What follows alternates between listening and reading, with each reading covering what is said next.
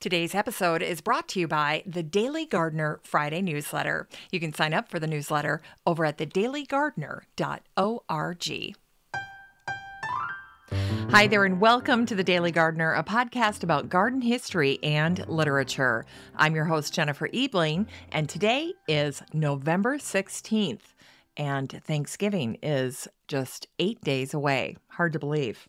I am feeling the heat myself. I'm going to be hosting Thanksgiving up at the cabin, and I have not been up to the cabin in about 3 weeks. So I need to get up there this weekend and just get ready. I may not come back down to Maple Grove. I may just have Phil take John to high school, and I'll stay up there and get ready. I have 3 turkeys to prepare. I have a ham to prepare. I'm going to put together the dressing, our giblet dressing. It's a family recipe. We love it. So if you're interested in it, shoot me a DM and I will send it to you. And then another tip I have for gardeners that are in cold areas is that if you had an herb garden this year, your herbs are probably freeze-dried right now. So if you need them as you're preparing some of your Thanksgiving dishes, don't forget to head outside and gather some of the herbs that Mother Nature has freeze-dried for you. They work just fine. So, handy little tip. But what I wanted to talk about today, really quick before we get into garden history, are 2 aspects of your garden that I think are worthy of your attention right now as all the leaves are off the tree and as you may or may not have your first light coating of snow, and that is the topography of your property and the furniture, the outdoor furniture that is on your property. So let's talk topography first. Gardeners always talk about the bones of the garden, and topography is part of that. Topography is the carpet, is the flooring of your garden. And if you have a flat yard or a flat property, you can really struggle with the flooring of your garden, with the interest level, because it's just too flat and boring. So consider bringing in elements that will make the floor of your garden more interesting, whether that's boulders or berms, or maybe even going deeper, adding a sunken garden or a sunken outdoor area for you to entertain in. All of those will make the floor of your garden, the topography of your garden, much more interesting. And now is the perfect time to put your eyes on that part of your garden and see if it is life-giving to you. Is it interesting or is it meh? All right. And then the other thing to think about is the furniture that you use outside in your garden. It is so funny how all summer long we can make do with outdoor furniture. Maybe we cover it up with a blanket or some cushions or some pillows, or maybe the flowers and the productivity of our garden is just so distracting that we don't notice how dilapidated the bench has gotten or how bad the table looks. But it's this time of year when those elements, when pieces of furniture can really show themselves in their current state. Maybe they just don't have it in them to make it another season. Maybe this winter is their final goodbye. Well, you will be better able to see that right now as you're getting ready for the holidays than you are in, say, August and September, when there is so much left to do. And by the way, if you hear the little pitter-patter of feet, that is Max, because he just came into the office to see what I'm doing, and he was disgusted that I wasn't going to play fetch with him. So he's already out of here. He's not hanging around for this. So anyway, just a couple of ideas for you as you're thinking about your outdoor space, which you no doubt are, because we're all looking outside to see the change in the weather, to check for more snow, maybe to look out on some of the things we didn't get done before the weather took a turn for the worse. So just some things to consider: your topography and your outdoor furniture. All right, let's get to today's garden history. Today in garden history, we celebrate the birthday of Jean Chardin, the French jeweler and traveler. He was born on this day, November 16th in 1643. Jean is remembered for his 10-volume work, The Travels of Sir John Chardin, which is considered to be one of the most important early accounts of both Persia and the Near East. And in his masterwork, Travels, Jean wrote about the Persian love language of tulips. And I love what he wrote here. He wrote, "When a young man presents a tulip to his mistress, he gives it to her to understand by the general color of the flower that he is on fire with her beauty, and by the black base of it that his heart has been burnt to a coal."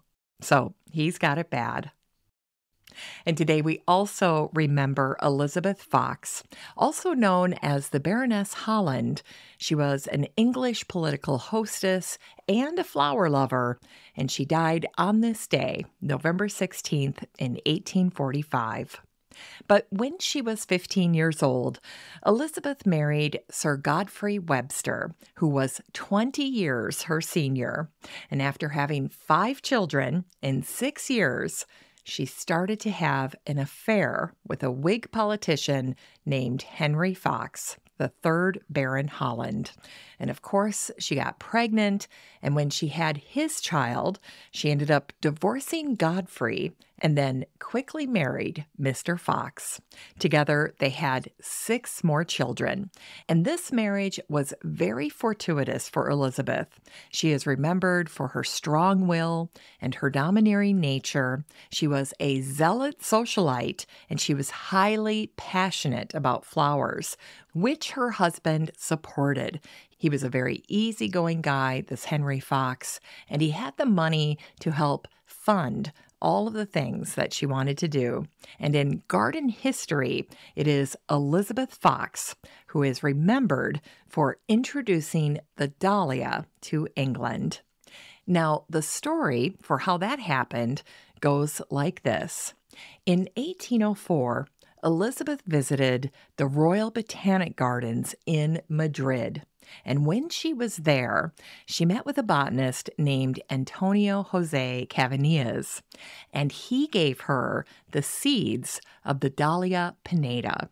And when she returned to England, Elizabeth had these little seeds with her, and no doubt she had some wonderfully talented gardeners who were working with her at her gardens at Holland House.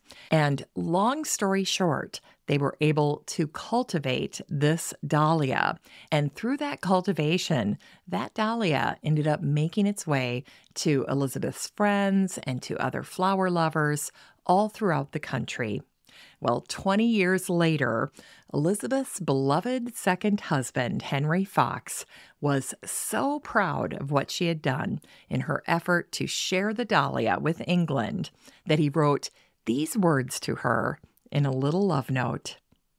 "The dahlia you brought to our isle, your praises forever shall speak, mid gardens as sweet as your smile, and in color as bright as your cheek." Very sweet, Henry Fox. All right, and today we also remember Dennis Zirngiebel, the Swiss-born naturalist, florist, and plant breeder. He died on this day, November 16th, in 1964. Dennis established his home in Needham, Massachusetts, and once he did that, he sent for his wife and their young son. Dennis and Henrietta had 4 children, and their only daughter, who was also named Henrietta, married Andrew Newell Wyeth, and their son was N.C. Wyeth, the realistic painter. Little fun fact for you. But during the 1860s, Dennis started working for the Arnold Arboretum at Harvard University. And then he pivoted and bought a 35-acre tract of land along the Charles River in Needham. And it was there that he started his floral empire. Now, Dennis was an excellent businessman. He had a knack for it, and he expertly marketed his inventory of flowers. In fact, his flowers ended up getting shipped regularly to both the White House and the State Department every single week. And in a nod to his Swiss heritage, Dennis was the first person in the United States to cultivate the giant Swiss pansy, a flower that is beloved in Switzerland.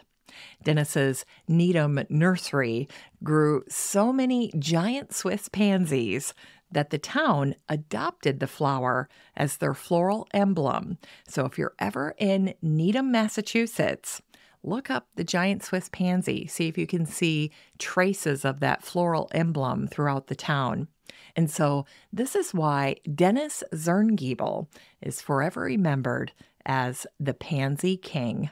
Rest in peace. All right, and it was on this day, November 16th, back in 2001, that the French film Amelie was released in the United States. It's one of my favorite films. It's full of whimsy. And in the movie, Amelie steals her father's garden gnome to help him escape his depression after losing his wife.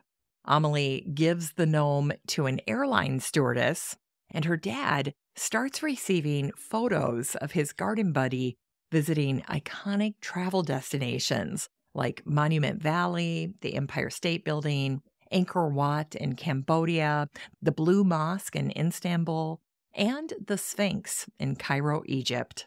And in the end, Amelie's plan works. And in the final scene, it's her dad who is setting off on his own adventure, inspired by his little garden gnome. So a great film for gardeners. There are a lot of other little stories in this film, but if you're looking for something very sweet to watch over the holidays, check out Amelie from 2001. I'll put a link to it in today's show notes.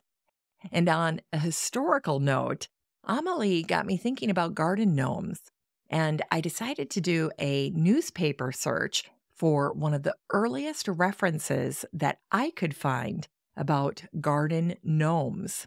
And the oldest one that I could find was from July 9th in 1928, and it was a little photo with just a brief snippet of a mention in the Liverpool Echo. The article announced, "Quaint garden ornaments. A quaint little tribe of people, garden gnomes, 60 in number, were sold by auction in Liverpool."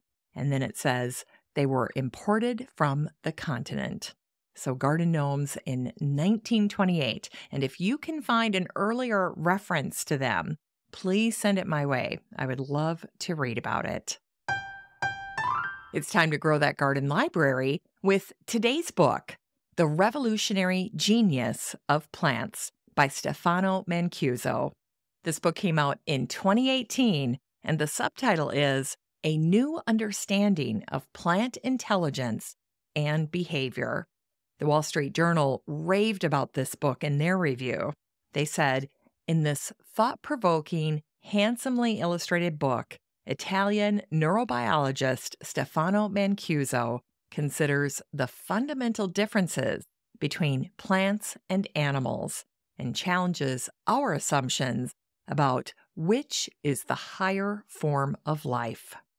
The editor of Mancuso's book wrote, Stefano reveals the surprisingly sophisticated ability of plants to innovate, to remember, and to learn, offering us creative solutions to the most vexing technological and ecological problems that face us today.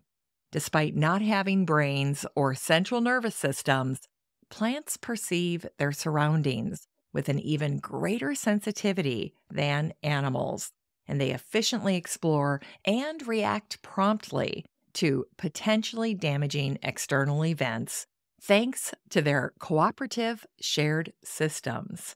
Now, Stefano introduces this controversial topic of plant memory and understanding this way. Here's what he wrote.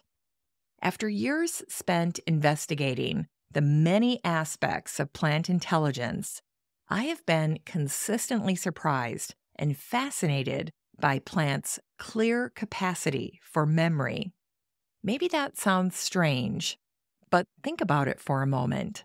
It isn't too difficult to imagine that intelligence is not the product of one single organ, but that it is inherent to life, whether there is a brain or not. If you submit a plant, for example, an olive tree, to stress like drought or salinity, it will respond by implementing the necessary modifications to its anatomy and metabolism to ensure survival. There's nothing unusual in that. But if after a certain time we submit the same plant to the exact same stimulus, perhaps with an even stronger intensity, we notice something that is surprisingly only on the surface. The plant responds more effectively to the stress than it did the first time. It has learned its lesson. Somewhere, it has preserved traces of the solutions found, and when there was a need, it has quickly recalled them in order to react more efficiently and accurately. In other words, it learned, and it stored the best answers in its memory, thereby increasing its chances of survival. Well, as you can tell, Stefano is passionate about this topic, and his clarity and conversational tone take these scientifically modern concepts and help us to see plants on a new plane of understanding. This book is 240 pages of the latest plant research and gorgeous botanical photographs to illustrate some wild ideas about the plant world. You can get a copy of The Revolutionary Genius of Plants by Stefano Mancuso and support the show using the Amazon link in today's show notes for around $4, and that's a steal. All right, we end the show today with a Botanic Spark that celebrates Shirley Hibbard, the English journalist and garden writer. He died on this day, November 16th, in 1890. Shirley Hibbard edited 3 enormously popular gardening magazines, including Amateur Gardening, which is still published today, and he's remembered as one of the most successful garden writers of the Victorian era. But if you've never heard of him before, you're not alone. Shirley's life story was lost to time until the garden historian Anne Wilkinson wrote his biography after 15 years of painstaking research. And Anne shares a wonderful timeline of what she could piece together about Shirley's life on her website. And the result is a wonderful and poignant mix of gardening passion and personal tragedy, as evidenced by the events that she outlines that happened between 1877 and 1885. And in this span of 8 years, this is the 8-year period that I just plucked out of his timeline, listen to what he accomplished. In 1877, Shirley wrote The Amateur's Kitchen Garden. The next year, he wrote Home Culture of the Watercress. He got a gold medal from the RHS. The next year, he writes a book totally groundbreaking, and the title of this book is Water for Nothing. Every house has its own water supply. He was a natural marketer, wasn't he? And the other work that he wrote at this time is called Familiar Garden Flowers. Now, the following year, in 1880, Shirley's wife, Sarah, dies of heart disease. She'd been sick for a long time, and she is buried in Abney Park Cemetery. In 1881, Shirley ends up getting married to his cook. Her name is Ellen Mantle, and he starts to edit Amateur Gardening. 3 years later, in 1884, Shirley and Ellen move to Kew. He starts working for the RHS. He's renovating their garden at Chiswick, so he is immersed in his garden work at this time. But then the following year, in 1885, Shirley loses his second wife, Ellen, after giving birth to their daughter, who no doubt is named Ellen in honor of her mother. And Ellen Hibbard is also buried in Abney Park. Meanwhile, Shirley stays busy, and he organizes a pear conference. So that is just a little glimpse into the life of Shirley Hibbard. Something else to keep in mind as you're thinking about all of the things that Shirley was accomplishing. Just remember that he was a champion of amateur gardening in the Victorian era. And this is a time when amateur gardening is looked down upon. It is thoroughly rebuked by horticultural high society.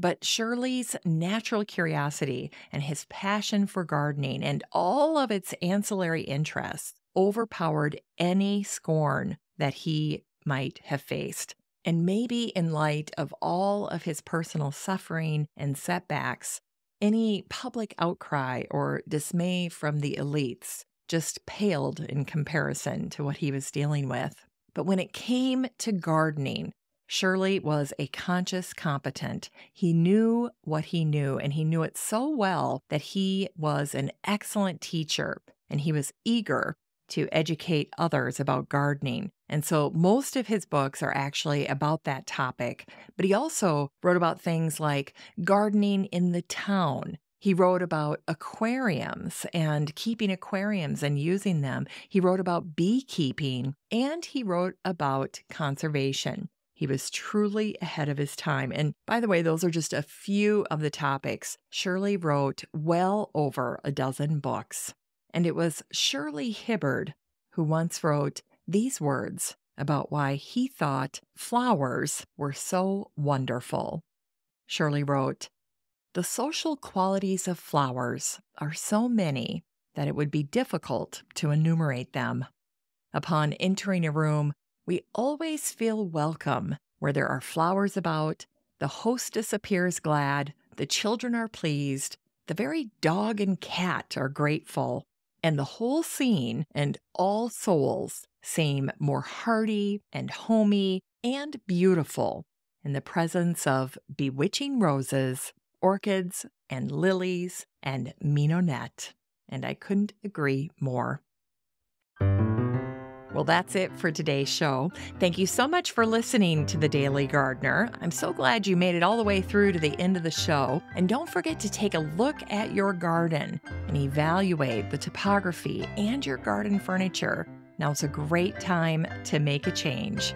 And just a reminder that you have a standing invitation to join the free Facebook group for listeners of the show. The next time you're over at Facebook, just search for Daily Gardener Community, where you'd search for a friend and then request to join. And if you'd like more of The Daily Gardener, you can subscribe to the newsletter over at thedailygardener.org. And don't forget that you can also show your support for the show by using the Buy Me a Coffee link over at the website or in today's show notes. This is Jennifer Ebling. Thanks for listening to The Daily Gardener.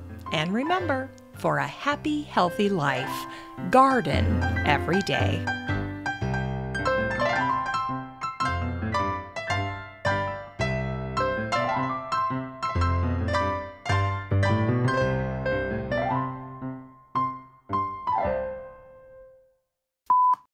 Hi there, and welcome to The Daily Gardener, a podcast about garden history and literature. I'm your friend.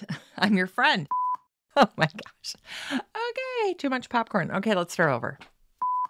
Hi there, and welcome to The Daily Gardener, a podcast about way too loud. And let's try it again. Here we go. Hi there, and welcome to The Daily Gardener, a podcast about garden history and literature.